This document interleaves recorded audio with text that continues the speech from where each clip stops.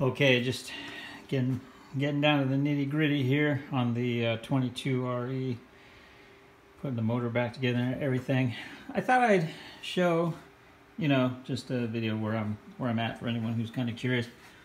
What I'm working on right now, as you can see, I redid the wiring harness on the truck. A lot of modifications and things, but you can see some of my insulation has come free in a couple little areas. So I was gonna wrap it again with a little bit of that self-vulcanizing tape.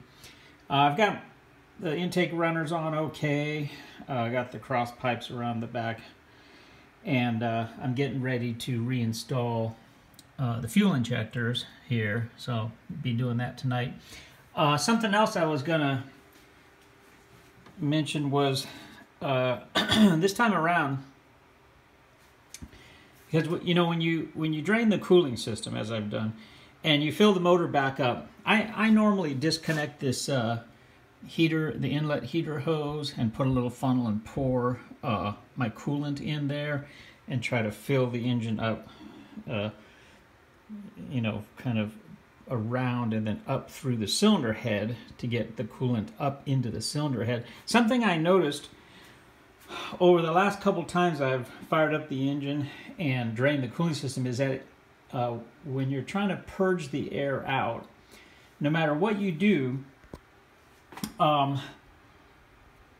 no matter how you approach it, it seems like until the thermostat kicks open, the motor runs a little off, and I think that's because there's not enough, there's like air locked up in the cylinder head. So this time around, what I'm going to do is I'm going to try leaving this little hose, and this is the supply line that goes to the idle air control valve, but it is located underneath the thermostat. And so I suspect that if I leave this open and then do my funnel trick over here, I'll be able to bring the level of coolant up into the cylinder head and purge the air out of that. So I'm going to do that this time around. You can see I got the distributor on. I was watching a video today on engine dyno simulation software specific to camshaft timing, and as I may have mentioned in some previous videos, I timed the camshaft 5 degrees retarded, and I ended up on the phone with webcams today, and I was just confirming that I had everything timed correctly, and should I use just double checking that their cam card is designed to be used at 50 thousandths lift off the valve spring retainer. And I was just double checking everything I had done, and I mentioned that I had adjusted the cam with the valve lash set to factory specs. And in talking with webcams, they mentioned, oh, well, actually you're supposed to do that with no lash. And so that explains kind of a slight anomaly I saw with my timing, so the cam timing. So I ended up having to go back and run the numbers, and I discovered that having the valve lash involved, and this was just purely my mistake, having the valve lash involved while I was attempting to set the cam timing, I inadvertently, from what I can figure out with the math on my timing, my cam stuff, I inadvertently set the cam to, instead of 5 degrees retarded, I set it to approximately 5.5 degrees retarded. It's not enough. It's not enough of an error to warrant resetting the cam timing at this point, because I just want to get the motor fired up. But it is something I wanted to mention, because when you get down into the nitty-gritty of timing your motor, and I was discussing this with Faith over at Webcams, who, by the way, she's super knowledgeable about camshaft timing. If you guys ever are dealing with, what company should I use for my custom camshaft? I want to put in a very strong endorsement for Webcams.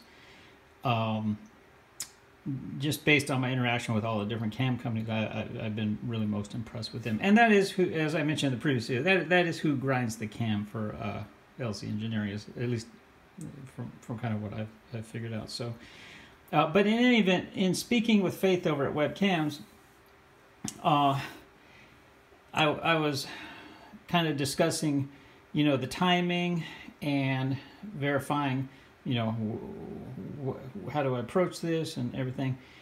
And we got on the subject of how kind of a lot of the historical cam card information kind of came from, you know, the V8 muscle car world.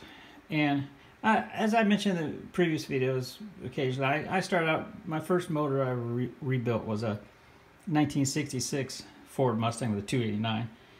So I have nothing against V8s. It's just that because a lot of kind of camshaft technology and terminology and approach stems from that kind of camshaft in the middle of your V8 with lifters and push rods.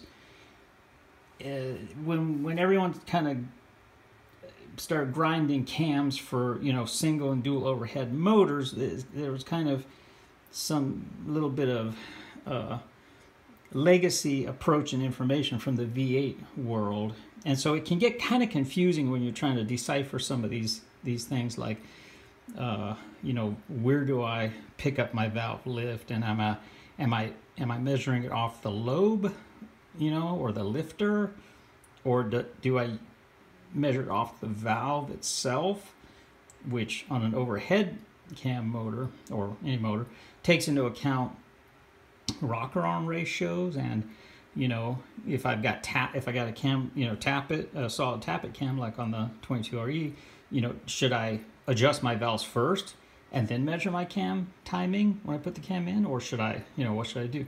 And this is a perfect example. Oddly enough, I first dialed in the cam with 0 lash, kind of, and I was thinking inadvertently, and then I thought, oh shoot, I got to go back and adjust the lash, and then I timed my cam, and it turned out that, yeah, actually I probably should have just gone with the first one there that had no lash. Anyways, that's kind of where we're at here.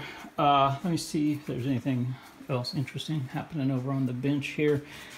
I guess not. I mean, I'm gonna run, I might have mentioned in the other video, I'm gonna run one-step cooler plugs on the motor.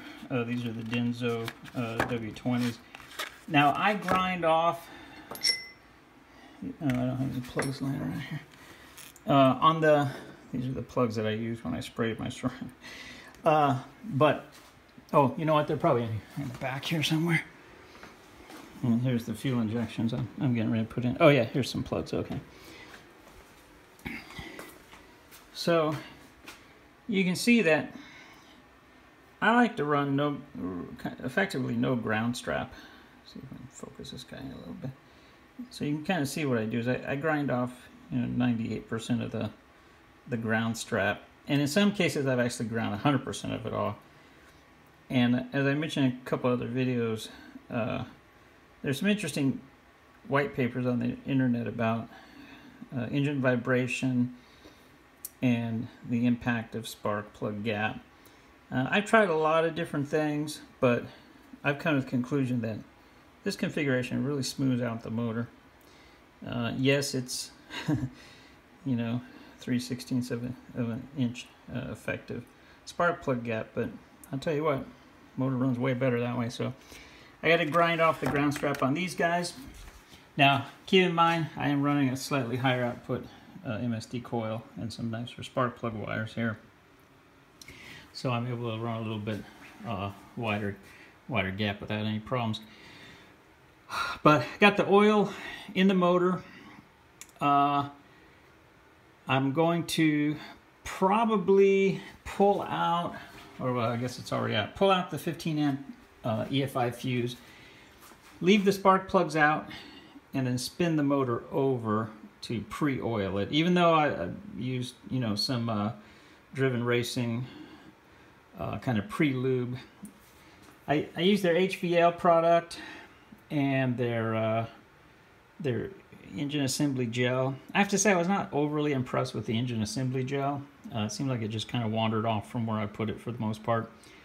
I think I'm going to go back to the Ultra Slick Permatex product and for future kind of engine assembly stuff. Nothing against Driven. I mean, I'm running their braking oil, or not their braking oil, but I'm going to run their engine oil. I just wasn't overly impressed with that little gel stuff, but that's all right. Let's see what else. I guess that's kind of about where we're at here. So I'm going to get the fuel injection put on, the fuel injectors put in, and I'm going to wrap up this little kind of area and tighten this up a little bit here with some 3M self vulcanizing fusing tape. And then we'll be kind of in the final stretch here. Get the intake plenum back on and a few of these little electrical connections.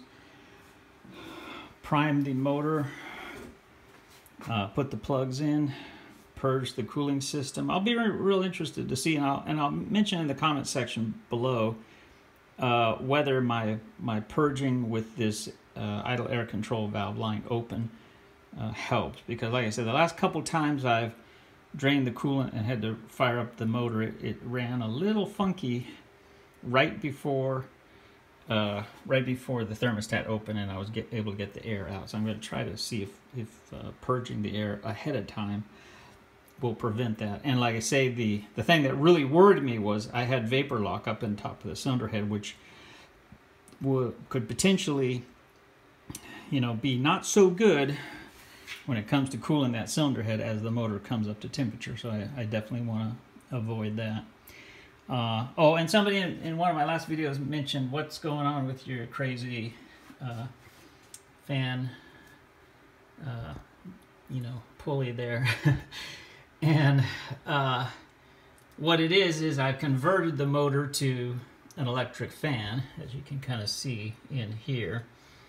And so as a result, I ditched the clutch mechanism, and this is just a polished aluminum kind of pulley from LC Engineering, and then I've got it held on with some titanium little Allen cap screws or whatever. And I'll tell you what, the nose of the water pump gets in my way all the time.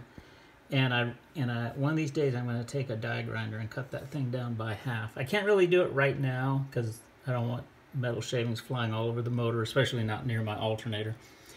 And also I have to do some sort of cooling affair so I don't melt whatever they got going on with the bearings in there or the seals on the water pump. But for the guy on the channel who was asking what is up with your crazy water pump pulley, that's the story there. And then this is actually the fan switch. And for any of you who've seen the video on my dashboard and stuff like that, I've got like a little bypass switch where I can manually turn the fan on and off. So that's kind of handy to get a jump on cooling the motor occasionally. So okay, I think that's about it. Just steadily working to get the motor together and get it fired up. I'll try to catch a video of firing the motor up, although I'm kind of short-handed here, so I'm not sure if I can man the camera and get the motor fired up the way I want. So, but it's getting there. A few more days and we'll have the truck back on the road. Okay, thanks for watching. If you have any questions on any of the stuff I've touched on, feel free to use the comment section below.